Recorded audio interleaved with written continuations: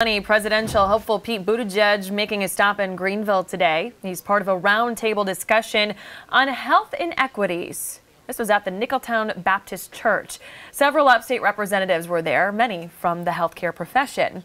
The event was closed to the public, but open to the media. Fox Carolina's Carrie Weimer was there today, and she has more on what they talked about. Carrie?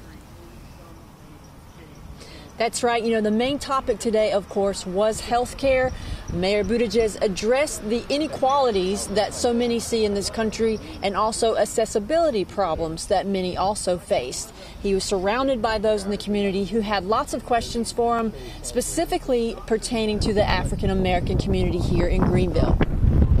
The presidential candidate sat with 10 guests, most of them from the healthcare industry, to talk about how his campaign would fight for everyone to have access to the health care they deserve. He said he wanted to hear from them to see how politics affects everyday life in this community. Some guests asked questions about access to health care and transportation and how his health care plan would help those who have been excluded in the past. We spoke with one of those panelists to see how she felt after the discussion. You talk about Medicare for all, you know, private or whatever it's going to be. The idea for me as I jumped in was thinking about transportation, you know, the access for people getting, you know, to the doctor's appointments and making sure that, you know, that's a piece that he would, you know, consider. Candidate Buttigieg also spoke about how housing segregation has evolved over time and how there needs to be plans in place to make sure everyone has access to clean water no matter where they live in the country. He says his main focus today, being in Greenville, was to find out the issues that impacts our local community here. Now, there were more questions asked. If you'd like to see the full stream of the visit here, just go to our Fox Carolina Facebook page.